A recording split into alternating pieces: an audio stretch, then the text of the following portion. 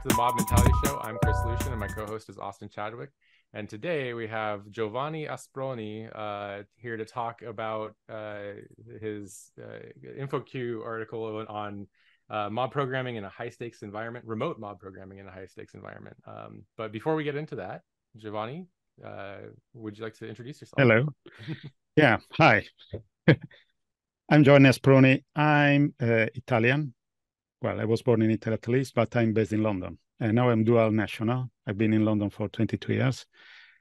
But what can I say about me? I've been programming computers since I was a teenager, so we are talking about almost 40 years. I started in VIC-20, Commodore 64, computers that were common in my generation, and professionally almost 30 years, something like this. I use lots of different technologies. Nowadays, I work as a consultant, and I try to promote agile practices of working. I've been doing agile since about 2001.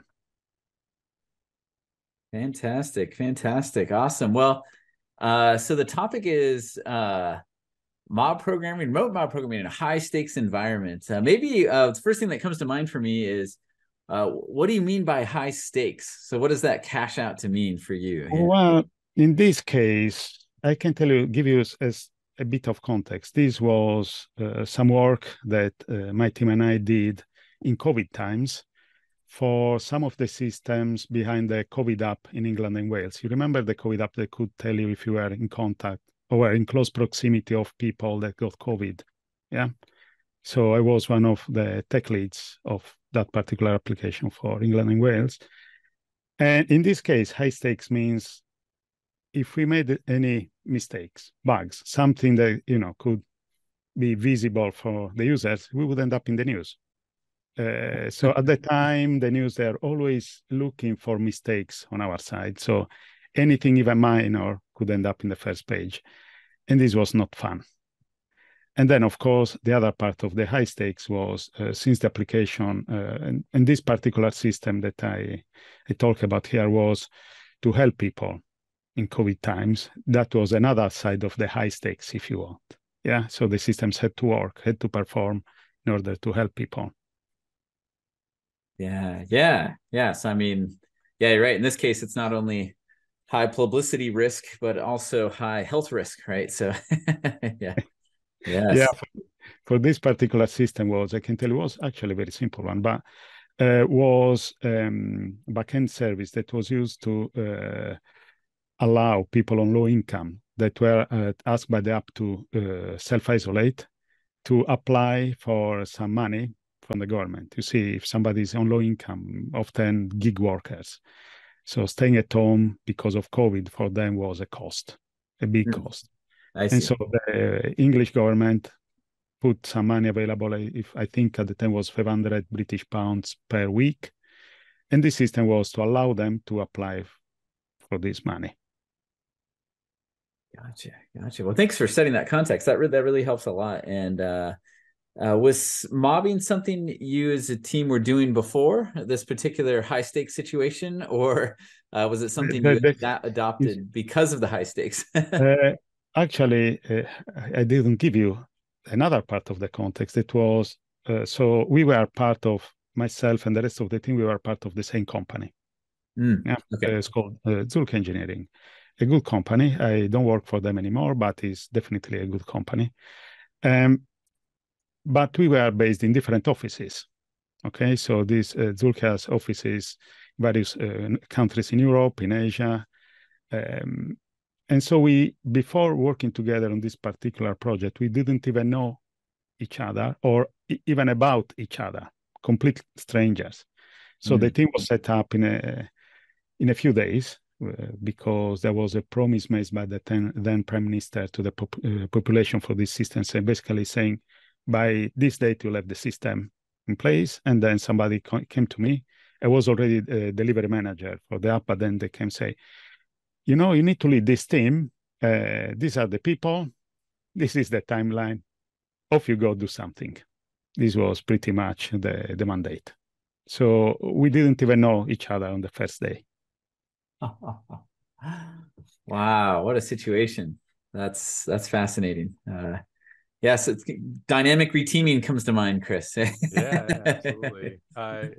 So I guess what were some of the first moments like when the team Well, got together and I can tell you, I did the things that I usually do. You know, I led many teams in my career, so all I did was fired up an email to everybody, basically saying, "Hello, guys." Now I set up a call.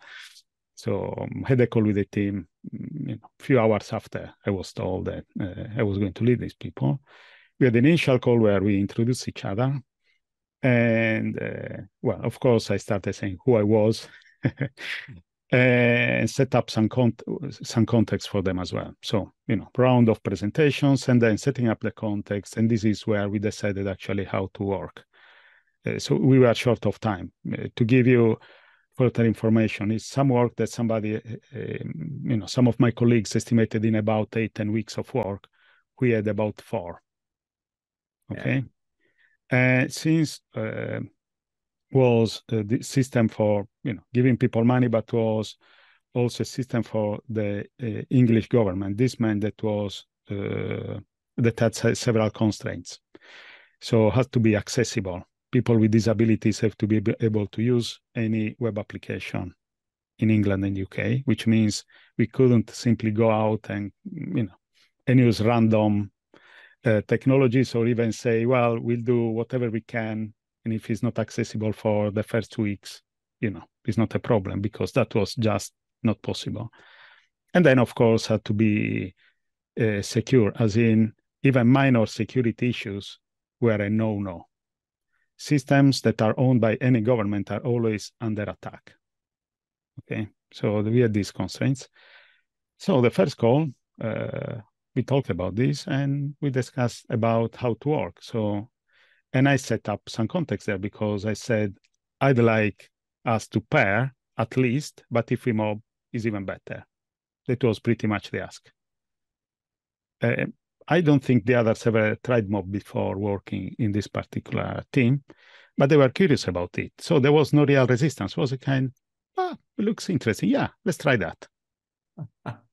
Wow, that's amazing. So there was kind of just general acceptance, and you kind of went into it and just tried it.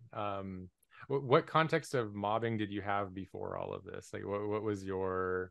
Did you do it before, or was it? So before that, I did a lot of pair programming, my career, a bit of mobbing, but never in a kind of formal way, if you like. Yeah, so it was kind of more on the spot kind of thing. Guys, I need help. And then, 2 or 3, 4 of your colleagues show up and becomes a mob without anybody saying anything about that. Yeah. Wow. Okay, that's fascinating. And what was the maybe background or skill set of the people that were willing to try out mobbing in this high stakes situation? So the initial team, they were pretty much junior, intermediate, in terms of year of experience. Okay. In terms of skills, they were amazing people. So even if we didn't really know in full all the technologies we had to use, because this was, there was like a list of things that were just there to make the situation more and more difficult. So we had to use Terraform, had very little experience with that. Some experience with AWS, but not enough to do everything in. And then a senior joined us a few days later. I think he was the only one, along with me, that had some serious experience with pairing and some experience with mobbing. Okay. So this was the kind of context, was basically a bunch of people with goodwill, good skills, but somehow in a difficult position. Yeah. And I guess to be more specific, it was like all of you were developers. It wasn't like there was like a testing person or a security person or something like that. Okay. So there were now in this for the entire system, there were, because of a requirement from the government, we had a test team outside. They really did some manual testing, not because we were keen on that. Is because it was a requirement. Sure. I have to say that also with those people, we had very good interactions. I mean, everybody was pretty amazing there. Security, there was a security team there, again, from government, and they would go do full penetration testing on everything. You know, if there was something, they would say no, and the release does not go out. Simple as that. So there were other teams. And then, of course, to learn the things that we did not know, we had, fortunately, other people in the rest of the wider team that were available as, if you like, for us, external consultants. I can tell you we had some sessions. I remember one that was 16 hours, one day, 16 hours learning Terraform with a guy that was one of our colleagues that was the expert of it. That like the very stern teacher, you know, letting other people to do the stuff, and then an error would appear and say, an error. What's happening? And then people would just guess. And you guess and goes, read the message. You know, read the message that is written there. So, you know, we had people around that could help us at least get up to speed. Yeah. Wow. Yeah, that's I'm going to dive a little bit into that 16-hour mobbing session, because that's definitely a marathon. How did you make 16 hours sustainable? Did you guys have breaks? You know, what was kind of was that different from your normal mobbing to sustain long? Yeah, it was different. I mean, we breaks for lunch and things. And from time to time, also what happened was, even during the mobbing, we started to talk about something else, you know, and then working again. So that was a particular occasion where we really need to get up to speed with some stuff. And somehow also then, I mean, the goal of what we needed to achieve was some kind of worthwhile goal, if you like. So we were putting in all we could. We had also a few weekends in, to be able to deliver. But something that we never did ever was cut down on quality, cut corners or anything like that. In fact, we use TDD full test automation, deployment automation, everything. And we leverage some of the automation for the creation of the environments and spinning them up from the other parts of the system as well. So we didn't even try to do everything ourselves from scratch. It would have been foolish. Yeah. Or for the accessibility bits, for example, we did something that it was for young developers was really, really unorthodox, because the British government has some libraries that for web development that guarantee accessibility the way they're done. But it's basically HTML pages with templating. Yeah. So we ended up serving HTML from the server side, which for some young developers was quite unusual. They're used to JavaScript and then API calls. Instead, we were server side pages, but this done from a Lambda as well. So it was kind of, imagine this CGI on steroids, something like this. Worked amazingly well. It worked really amazingly well, because also this design actually allowed us to put some logging in, use the logging to actually have proper observability of the application as well. Nice. As an aside, our logging was structured logging, no rubbish like, Giovanni has been here kind of logging or anything like that. Yeah. Proper structure was designed. Let's put things this way. Yeah. Nice. Oh, wow. All right. Yeah. So, given the high stakes, how was the decision making? As a mob, how did that go? I can tell you a bit of this. Now, one of the reasons, first of all, that I didn't mention yet, why we want for mobbing, why I suggested at least pairing, but preferable mobbing, was because of the high stakes. COVID time. If somebody in the team got COVID or got ill, if you are not pairing or mobbing, the knowledge is spread less evenly, and then you have a problem. You are more likely to depend on individuals, and this would have been a major problem. So it's about resilience there. Then there was the learning. We didn't know many of the tools, and sometimes when you have to do something alone and you have to learn that, sometimes you get stuck. If you are with others, like in a mob, it's much easier. Yeah. Or things like bad days. I have bad days. There are bad days in which I'm unable to produce anything. Yeah. When I'm pairing or mobbing, the situation changes. Somehow I become productive. Okay, so this is part of the context. In terms of the decision making, one thing that I set up from the get-go was how we were going to work. So I made sure that everybody understood that I didn't care about, senior, junior, whatever title you could have. It was about bringing something to the table and contributing. And everybody had the same rights as everybody else, in the team. And they could contradict me as well. It's like the fact that I'm the team lead does not mean that I have all the good ideas.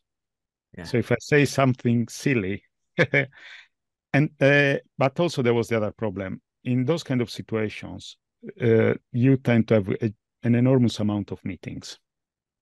So what I did, myself and the delivery manager that was in our team, we paired basically. And the two of us went to all the meetings to leave the team do their job. Okay. And for the decision making for the design, the mandate was, I trust you do your job. Yeah. I trust your decisions. I support them. I explained them what we needed to achieve. That was the core of the functionality was pretty clear. Okay. It was not rocket science. It was very clear. So the main goal was clear. And I asked them to focus on the core stuff, leave alone all gold plating or fancy stuff because there was no time. But also, any improvements like we had, for example, UX people that were very keen on some design things that were mostly cosmetic, more than pure usability. And my take was, this stuff will wait until a future release. Yeah, we have no time. Cut down the whatever is not useful. Of course, if there was a usability issue and accessibility issue, that was different. Yeah. So myself and the delivery manager will go to all the meetings. Yeah. And then I discovered later that we actually, what we are doing is also a pattern, our organizational patterns. I don't know if you came across the organizational patterns book from Gene Coplian. It's a book from several years ago.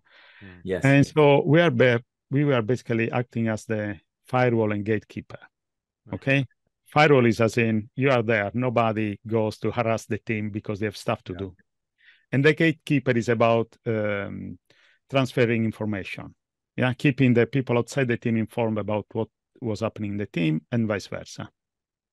Okay. So somehow one of the things that we did was being able to communicate with the external world, leaving the developers to do their job. We went to also to the point of telling them, look, you hate Jira. They didn't like Jira at all. Use whatever tool works for you. Since Jira was used internally to check, progress and stuff, the delivery manager and I would do the Jira compliance work, if you like. Copy things over. Yeah. Fall on the sword. Because you see, at the end of the day, I mean, the good team of people that knew how to do software. Now, I didn't want any random obstacles there, that were not really helping them to proceed. Yeah. That's important. And a lot of the time, I think, without the time constraint, maybe a mob would have automated it themselves or something along those lines, right? But if you have things where it's like this immediate goal, you have a very tight timeline, you're working crazy hours to make sure that it gets out there with the appropriate number of features within a short period of time, then eliminating work for the team in any way possible is extremely important. Yes. Yeah, I tell you, it's generally my approach. Yeah. I don't like when people start to pile up features and stuff without focusing on what is important, because you'll end up with a team that is stretched and the quality that suffers, and customers, they actually don't have what they want or what they need. Yeah. And how was that? More specifically, like, so you were saying like piling up too many features. How did that go in kind of the high stakes situation as far as, maybe they were asking for this, and how did you decide what to deliver? You mentioned some things that were non-negotiables, but were there things that could be cut, or how did that go with the story slice? The core functionality was really simple, because the reason why we were creating this system is because we needed to get the personal information of the people applying for this money. Yeah. Yeah. This information could not be provided by the mobile app itself. Okay, because the mobile app had strong constraints of privacy in terms of people cannot be tracked by using this, not even by mistake. So it's forbidden to put anything that could be personal information. Yeah. So the trick for that to work around this was, well, saying putting a button there when people were in self-isolation saying, if you want to apply for money, or you may, I can't remember on the word, but could be like you may have the right to apply for £500 self-isolation money, something like this. Push the button. Then when they push the button, they would be brought to a website written, okay, from this point on, now we'll collect your personal information for these purposes. So they were outside the app and they were informed about what was going to happen. This was why it was, an external system. And from that point on was collecting some information, with some steps, some questions to tell them you are eligible or you are not eligible. So putting some criteria there. Simple. But then conversations about the number of steps, number of pages, the size of this, the color of that, all sorts of random stuff. That was, I don't care. We'll go with the simplest thing, that is, we are using this framework, guarantees accessibility, so we are fine. We do something that simple, and any embellishments can come later. Yeah. Or we managed to eliminate some parts of the system because initially we were given an architecture that was designed by some architects in government, that they designed that in the abstract, if you like.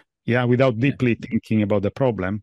And so they had things like databases that could contain personal information that actually were not that useful and would cause a privacy problem to us. Stuff like this. So we simplified everything we could to get to the core of what we needed to do. Yeah. Good. And so was that kind of whittling down, did that happen kind of in those meetings, the firewall meetings, so to speak? Did that happen in the mob, both? Well, they happened in the mob, in the team. Basically, what we discussed was, this is what you need to do. And then I said, don't worry about the rest. Don't worry. I'll take care about what is outside, in the world outside. And part of my job also was explaining these things, explaining the risks, because we were at high risk of not delivering, short timelines, lots of constraints and stuff. Obviously, when you talk risks, people don't really want to listen. They don't want to hear that. Because, and then you can imagine a situation where you could be exposed. Because we would be exposed with the prime minister and the public. I can tell you that we delivered on the very last moment we possibly could. Because we were waiting for some penetration testing to finish. They found some small issues. We fixed them. And of course, we didn't simply patch them. We put tests around that. We always did that. And so there was a call on the night before of the official delivery date with, I think was a cutoff time of, if I remember correctly, 8 p.m. UK time. So on that call, they had to know if we were going to deliver or not, because if we were not, then the press office of the prime minister would need to be informed, because they had to craft a message to the public. I mean, when you talk about high stakes, this is as high as you can possibly go. When people say a real deadline, this is the only one I've ever seen in my life. The real deadline. Yeah. I mean, the prime minister is always wanting to know about my deliveries, for my mob. So I don't know. It doesn't sound out of the normal for me. No, I'm just kidding. But the funny thing is that when I went to the final meeting, there were everybody there. All the various quite senior people, because everybody wanted this system to be out, but most people secretly thought we are not going to make it, too many obstacles in the way. So when I joined the call and I said, good news, the testing is finished, everything is good, we are good to go. We are delivering tomorrow. There was a big blast of, people shouting in joy. They couldn't That's amazing. possibly believe that. Yeah, you can say thank you for your confidence, or cheer along with them. Well, That's fantastic. was understandable. I mean, it's not. I cannot even say that. Actually, I don't know if we believed or not that we could make it. We actually worked that. We did our best to make it, but I don't know. I cannot tell you if at that time I was so confident or not. If I say that I was, it's like the movies, the hero that from the beginning knows everything. But it was not like that at all. Oh man. Yeah. So coming down to the wire there. So as you know, with mobbing and pairing, it's much more social. Could you feel the stress? Was stress an issue? How was it kind of I emotionally? can tell you, so that was interesting because you see, at the time we were all working remotely. Yeah, we COVID, so we couldn't. And actually, working in a mob helped us to deal with the stress because we have breaks chatting about random stuff. Yeah. And so otherwise was a kind of very lonely at home. Yeah. And so helped us with to deal with the stress. At the beginning, that was interesting. When they talk about the forming, norming, forming, storming, norming, performing of the teams. Yep. I think that all this mob was collapsed in a few hours, maybe 1 day or 2 days max, without anything major. I remember that at the beginning there were some interactions that people basically would come to me and say, well, I'm having problems talking to this other teammate. What should I do? And I helped them to frame the problems in a way that was not about talking about the other person, but talking about the problem, and suggested them to talk with the other person about the issue. And so they did. And so we ended up very quickly discussing any problem openly with everybody else, which was pretty good. I have to say that on my part, you see, one thing that I always say is the things that I told them are the things that any leader, technical leader or any other kind of leader would say. Yeah. About your contribution is valued. I listen to you. I can make mistakes. I'll support you. And we need to have open conversations, all this sort of stuff that everybody knows. But what I did there was to show them that I meant that, which is not what I see happening very often. Everybody says the same things. Very few actually follow up with their actions. And this, I think, was super, super important. Because you see, also when we talk about self-organization and the team and things, self-organization does not happen just putting people in a room and, waiting for something to happen. Yeah. Especially in situations where you don't have time, you need some kind of catalyst. In that situation, the tech lead is the natural catalyst, if you like.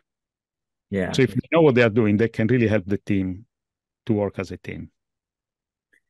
Yeah, and I think that's a huge win for pairing, mobbing, or teaming, is that there is this kind of disconnect between what you say and do that has a long feedback loop or long distance in a traditional setting, right? Like, oh, I heard a leader or a tech lead say something, and I guess I'll find out over the next weeks or months if he's a person of their word or if it's just stuff they say, right? Where when you're in a pair or mob, you find out really quickly what people really mean. Like if you would have started the session like, I believe in TDD and I believe in this, and then an hour later you're like, oh, let's forget the test and let's get it done. That is the right way to do it. Yeah, right. But right. Now, in this particular special situation does not apply. Yeah. Incidentally, something that I never buy ever. Yeah. So people that work with me, they know that if they come to me telling we didn't write any tests to go faster, they are gonna have a hard time explaining themselves. Yeah. I have to say, I'm not a bad guy. I'm not going to shout or anything, but I'll start asking questions and we start talking, and then I'll prove to them that actually they didn't cut any time and they're going to spend a lot of time fixing bugs later on anyway. Right. Yeah, and code testability too. It's when I see that happen, often they go back to write the tests after the fact, after realizing the problem, and then largely having to restructure or rewrite, because they didn't test drive it. Yes. So that's typical. When you don't write the test, even if you don't test drive, but if you write the test in parallel, they will influence your design, because it's like, oh, damn, I cannot really test this because of that. Let's refactor a bit and now try again. Yeah. At least that. Coupling in general. And yeah. If you spend too much time not testing, then tight coupling, you don't feel the pain of tight coupling as acutely. And then the machine will revolt against you. Yes. Yeah, that kind of came up in a conversation in our mob earlier today. Was kind of like, or it was a conversation online, I think, that, even if you're gonna maybe throw away the code, I just feel like my ability to learn how to write that throwaway code will be so much slower without tests, just because if the problem's bigger than a bread box, I'm going to get confused, right?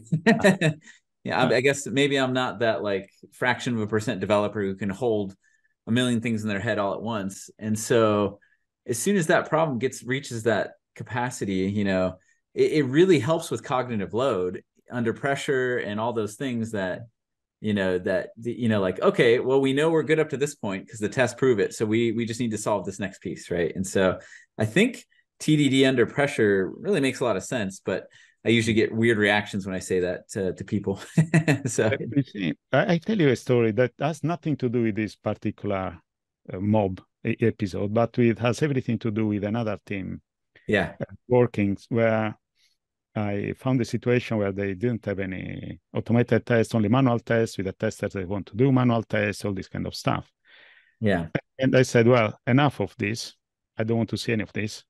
We'll go full automated testing. And the testers, what you do, you use your testing expertise to help with the automation, okay? But not to help like you write the automation yourself. Because the automation, I want the automation written by the developers with the tools they use every day. Because they need to be able to run all the tests when they refactor. You see, a typical anti-pattern is the QA, automated QA that live in their own department. They write an automation that is basically playing catch up with whatever the developers are doing. And in one meeting talking about this, one tester had what for him was a genuine question, but he didn't realize what he was talking about, because he said, what if developers have no time to write the tests? And I was just waiting for some question like this, because what if they don't have time? Say, let's see, I'm a developer. What a developer that does not write tests do? When they write code, usually what they do is they write some code, and then they think, I need to see if it works. I've written it. So you compile it if it is compiled language, and then you run it. To run it, you have to deploy it in some environment, maybe, your dev, UAT, whatever environment, telling everybody else to stop because you have to deploy the thing. Then you run the system with one sunny day scenario, maybe two. And then you look at it, say, I'm still unsure. So you take the code again, you add some logs, the Giovanni has been here kind of logs. Those kind of logs that actually made the fortune of Splunk and tools like that. Does pretty much the same thing, compiles, deploy, runs the same scenarios, looks at the logs, yay, correct. Now I can say that I'm done. So I described this scenario, and I asked, it was in a call, say, am I correct? One brave developer said, yes, this is what happens. Say, what do you call this? What do you call these actions of trying these things out to see if they work? So this is called testing. The problem is a kind of testing that is ad hoc and is not repeatable. And also is very shallow, because you test the 1-2 sunny day scenarios you're thinking of, but not a lot of the limit conditions. So you end up in a situation where you actually spend quite a lot of time to do all this testing, because you have to deploy it, tell everybody else to stop, and do your own thing. What makes you think that you are actually saving time? During that call, when I finished that, everybody realized what was happening. It's like, gosh, I never thought in these terms. It's like, yes. Yeah, indeed. Yeah, that's a great way to put it. It's just kind of walk someone through the alternative, right? Because I think often it's thought about in isolation, but not compared to the alternatives, and the wastes that are there in the alternatives. Yeah, that's fantastic. I kind of had a line of thinking and question maybe for both of you on this one is, because I know this is a subject you've talked about quite a bit as well, Chris, in that these kind of crisis ER situation, how sometimes or often or maybe always, if it's handled well, it leads to kind of quantum leaps in teaming and improvements and kind of cutting the stuff that doesn't matter. Yeah. How when does crisis help and when doesn't help? Maybe I'll turn it over to both of you, but maybe we'll start with you, Giovanni.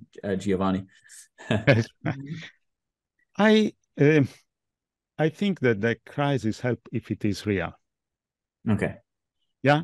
So it's a situation where everybody has an interest in actually solving the crisis. Everybody, including, senior execs. Okay. The problem is when the crisis is not real at all. Yep. Yeah. And so in practice, the only people that feel the crisis are the ones trying to solve it, the developers. And everybody else, well, typical scenarios I've seen in investment banks sometimes when I work there. We need to have this deadline because otherwise, when everybody knew that was not the case. Yeah, totally artificial. Yeah, so I totally agree. There was a point where I was working with a military contractor, environmental chemistry sort of thing, and there were artificial crises, and then there were like real crises, right? So like the artificial stuff was, everybody estimated a deadline out, and we're not going to hit it because the estimates were wrong, and then there was like the real crisis where we had somebody from the military say, we need this and we need it yesterday, and we will do anything to have it right now, and it led to considerable things where people were commuting 2 hours a day just to like be with the team from the military organization, or removing every impediment. There weren't there was like it went from a year and a half for a delivery to daily deliveries, and it was a quantum shift. And similarly, when mobbing started, with our team, it was like, we have this tax deadline, there will be big fines and problems if we don't meet that tax deadline, and we need to have it happen at this time, and this will not happen with the developer that's been working on it for the last year and a half or whatever. And we all got together and started mobbing, and then we worked that way from then on because it was so effective. And so I think that quantum leap is available only in the case of like a real emergency, and not something that was obviously happened because of bad choices earlier, right? Yeah. And I guess my follow-up question is, if a real crisis can be used for good, right, to kind of slim it down to the essence of the fundamentals of good software development, is there a way to channel that to non-crisis situations, or would it just be perceived as artificial? Like, is that the kind of the magic that you can't translate? Like, I think there is a way, but is complicated, not because of the crisis, but because of people. Yeah. So people tend to work in ways they're used to. Yeah. Yeah. And for them, what for me is madness, for them is normal life, is how things are. Yeah. So for me, for example, teams that work with PR, pull requests, merge requests, for me it's madness, because they wait 1 day, 2 days, 1 week, 1 month for a review. It's like, what was that? Yeah. And when I talk with those teams, for many of them, it's just the way things are. It's not that they are particularly worried. Yeah. What I found is that to change that, you may need a small crisis of sorts. So one of my teams, I have got a company with a partner, and they created a system where there were lots of problems, bugs and things, and the customer was really upset. Then I'm the CTO in that company, stepped in and asked what was going on here, and discovered that they decided to not write many tests to go faster, all sorts of rubbish we already discussed. And then we are working solo. And then I said, okay, now what you do is you start mobbing, okay? And you write automated tests, but don't go and try to write tests everywhere, right now. Write the tests in the code you are changing now. Yeah, or in the new code. Start mobbing on pairing, give it a go and see. Interestingly, the CTO says that, so we'll try it, kind of thing. But then the response was, after a while, they actually realized the effects. They noticed that they produce much better quality, much faster. Okay, so I was in a position of power where I could tell people, do this. Yeah, they did. And they say, oh, look, actually works. How odd. Yeah. And that's, go ahead, Chris. Yeah. I was gonna say that was kind of, I gave a talk a long time ago where it was like, don't wait for an emergency to break the status quo, right? It's like that experimentation. I think that boils down to the virtuous loop too. It's like, if your retrospectives have superficial action items, or you don't do retrospectives at all, like you'll never break, and you can't, I think like a lot of Scrum teams out there just say like, they believe that nothing in Scrum is modifiable, and so the retrospectives never change the length of a sprint, and they never change the purpose of a burn down chart, and so I think a lot of people get stuck in a status quo, and just like Giovanni's saying, is that status quo just asserts itself until something breaks it out. Now that you mention Scrum, you see, one thing that I find interesting is that Scrum, it can work, okay? Depends, but like everything else, depends on the context. Yeah. Mm-hmm. The funny thing is, like in Scrum, there are some practices, some roles, some things, and if you miss those, you are not doing Scrum, they say. So they say you need to improve, but if you don't do this, it's not Scrum. And people sometimes get worried about that. My take is, if it works for me, and it's not Scrum, who cares? What I need to do is something that works in my context. Doesn't have to be Scrum by the book or anything else by the book. Has to be that works in my context. In fact, it's much better if whatever methodology you are using is born out of your needs. Yeah. And then tuned around what you need, and usually changes as well depending on which phase, if you like, of the lifetime of your system you are. Yeah. Yeah, for sure. And I definitely, that's definitely like you've talked about in the article, like having the team have the autonomy to choose what works is so important in that situation. And I think I have one more follow-up time, and then we might be getting close to the end of our time box here. Is this might feel a little cavalier and uncaring, but I found myself having these thoughts, and I'm wondering, is kind of what maybe it was what either of you were saying a little bit, but does non-XP or non-good ways of software engineering naturally lead to crisis? And if so, do you just wait for the crisis and then coach versus trying to persuade when they're not open and they're stuck in their status quo? I like this question. So I try to avoid the crisis, but it all depends on the people you have in front of you. Okay. So sometimes people, to learn, they need some context. Mm-hmm. And sometimes going against the wall head first at high speed is just the context you need. Because they try something, say, bang, oh, damn, that was painful. And they say, okay, now you are ready to understand why you want to try things in a different way.